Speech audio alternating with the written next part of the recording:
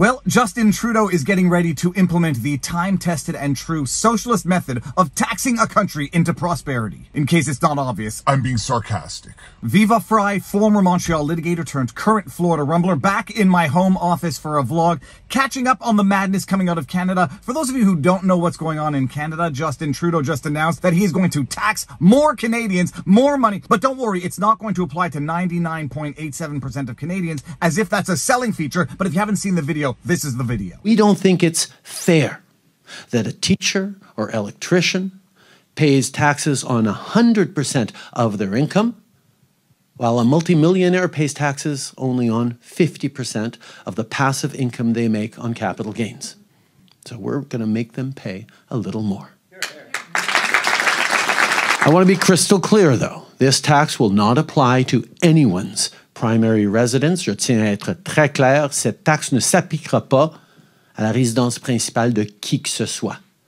And so 99.87% of Canadians will not pay a cent more tax. Those who will be those who've benefited from an economy that seems tipped towards them and away from everyone else, particularly young people. Now, we're going to come back to the absurdity of all of the things Justin Trudeau said in this video, but in order to understand the context, we need to go back to a tweet from Justin Trudeau the other day talking about his solution to the housing crisis in Canada. Let me read that tweet to you. Justin Trudeau at Justin Trudeau. If you think Canada's housing plan is ambitious, that's because it is. We're going to build almost 4 million new homes by 2031. We're going to change the way homes are built in Canada, and we're going to create a new generation of homeowners. Let's get going. 1:33 p.m. 2024. April 18. Don't worry, Canadians, Justin Trudeau here to the rescue. He will solve the housing crisis in Canada, and if you follow his policies, he will solve this problem by 2031. The only problem? This was his 2015 campaign promise. And I took to Twitter to remind him as much. Viva Frei at the Viva Frei. This was your 2015 campaign promise, you useless idiot, at Justin Trudeau. And then a screen grab from the Liberal website of 2015, Trudeau promises affordable housing for Canadians. September 9, 2015. Now, someone in response to this tweet said, Viva, calling people names doesn't make you right. And I replied, no, I am right, and I'm still going to call him names. Viva Frei at the Viva Frei. You're right. Calling Trudeau a name doesn't make my argument stronger. It makes it catchier. There is a dual function to my tweets. One is to provide the information. The other is to provide the information in a way that maximizes its exposure. Respectfully submitted, peace. Now, incidentally, I do actually mean respectfully submitted seriously there. I'm not trying to put anybody on blast or make fun of someone. They have a point. Calling people names does not make you right. But when you're right, you can provide the evidence and then still call them a name, A, to remind them that they are a useful idiot, and B, to make the message a little catchier so that other people who might not have been aware of this information get this information.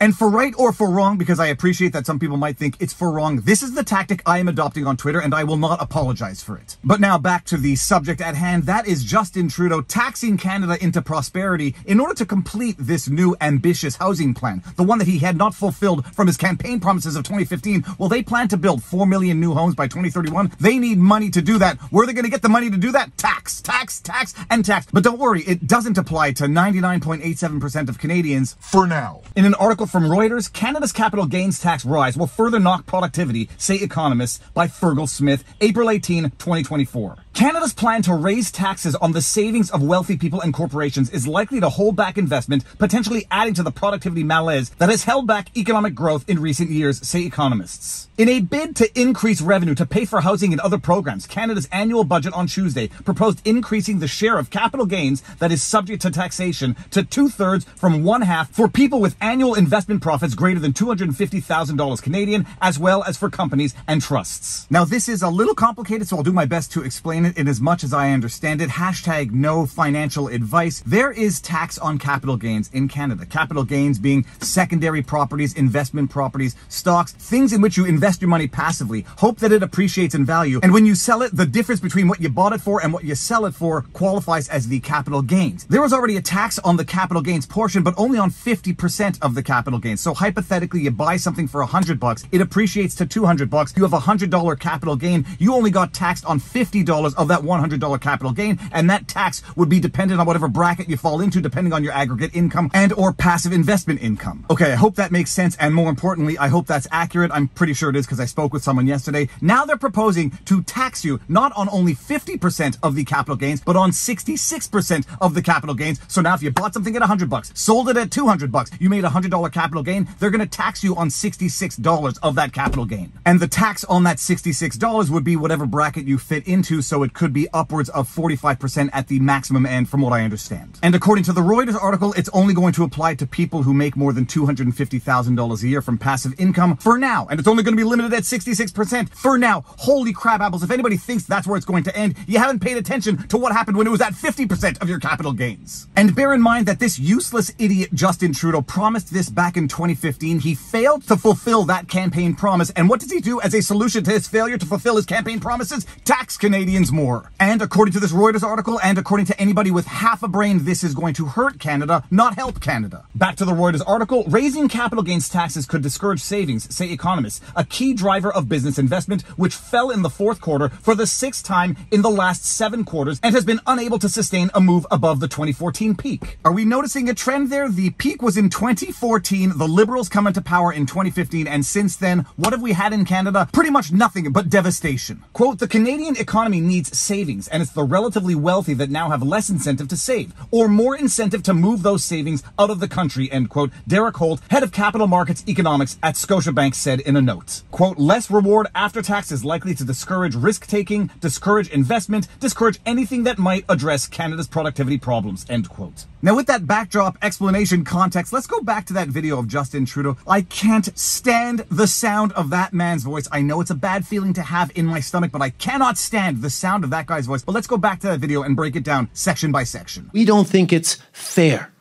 that a teacher or electrician pays taxes on 100% of their income, while a multimillionaire pays taxes only on 50% of the passive income they make on capital gains. Do you see the bait and switch that that scoundrel just did there? He went from comparing the teacher and the plumber who are taxed on 100% of their revenue to the billionaire who's only taxed 50% on their passive revenue. That's because the billionaire, in theory, is also taxed on 100% of their revenue, but they're also taxed on 50% of their passive revenue. And there might be a pretty damn good reason as to why, typically speaking, passive revenue from investments and the like are a little bit more risky than a salary. And so you want to incentivize people to take that risk, to invest in businesses, to invest in things that generate that type of passive revenue. Doesn't matter. But he bait and switched right before your very eyes, went from comparing the salary to the passive income, which are two very distinct things, because billionaires still get taxed on 100% of their income. There is just a carve out for passive income, which comes from investments and riskier things, to incentivize people to take those risks. So we're going to make them pay a little more. So because we failed to fulfill our campaign promises from damn near a decade ago, We're gonna make them pay a little more. and look at the barking smooth-brained seals behind them. Yeah, here. Taxes, take their money, because we know how to spend it better than they do. Yeah, that useless idiot Justin Trudeau's corrupt government is going to know how to spend your money more effectively than you know how to spend it. Wasn't this the same government that budgeted $80,000 for that ArriveCan app and the budget ballooned to $54 million? Why, yes, it was the same government. From the National Post, initial ArriveCan costs were $80,000. Here's how it got to $54 million. But trust that corrupt and useless idiot Justin Trudeau to spend your money properly this time. Surely nothing of a similar debacle will ever happen again. That was an anomaly. Now give us your money, millionaires and billionaires, so we cannot fulfill our campaign promise from 2015. I want to be crystal clear, though. I want to be crystal clear. What have I always said about anybody who starts a sentence with "let me be clear" or something similar? Viva Frei at the Viva Frei from October 7, 2020. Whenever anyone starts a tweet/comment with quote "make no mistake" end quote, or quote "let me be clear" end quote, 90% of the time what follows is absolute nonsense, misinformation. Time-tested and true. Now let's hear what that useless idiot corrupt Justin Trudeau has to say. I want to be crystal clear, though. This tax will not apply to anyone's primary residence. Je tiens à être très clair, cette taxe ne s'appliquera pas à la résidence principale de qui que ce soit. This tax will not apply to anybody's primary residence. For now. If you think the tax method of socialist government ever ends, you haven't been paying attention. Oh, and by the way, you know what millionaires and billionaires are going to do to circumvent this tax on secondary residences or investment properties? They're going to sell their primary residence and not pay any capital gains tax, and then convert their secondary residences into their primary residences, and then they'll sell that without paying any capital gains tax. Holy crap apples. And then what's Trudeau going to do? Tax more people. And so 99.87% of Canadians will not pay a cent more tax. And here Justin Trudeau says, don't worry, 99.87% of Canadians are not going to pay a cent more in tax, thus highlighting effectively what is not a good economic figure for Canada. What Justin Trudeau seems to be implying here is that there are only 0.13% of all Canadians that make more than $250,000 in passive income. That's not a good thing. That is not the sign of a successful nation. That arguably is the sign of an impoverished nation, because everything the Liberals have done over their near decade of power in Canada has impoverished everyday Canadians. This tax will not apply to anyone's primary residence. Je tiens à être très clair, cette taxe ne s'appliquera pas à la résidence principale de qui que ce soit. And so 99.87% of Canadians will not pay a cent more tax. Those who will be those who've benefited from an economy that seems tipped towards them and away from everyone else, particularly young people. They've benefited from an economy that was tipped in their favor. I have no idea what the hell that even means. Some might say that they're the ones who have contributed to that aggregate economy, but one thing is for certain, what's going to happen? People are going to take their money and leave Canada, thus Further impoverishing Canada as a nation. But don't take my word for it, because I'm just some lunatic yelling at a camera from his car. Let's hear what the experts have to say. Back to the Reuters article. Quote, increasing the cost of capital might appear to be good politics to some, but it is bad economic policy for all, end quote. Goldie Hyder, Business Council in Canada president and CEO, said in a statement. Quote, wealth redistribution is not wealth creation, and the spending measures introduced today will saddle Canadians with debt without encouraging the strong and sustained economic growth they deserve, end quote. Oh yeah, and this is the same incompetent and corrupt government of that useless idiot Justin Trudeau that took a budget of $80,000 for a freaking app and ballooned it to $55 million.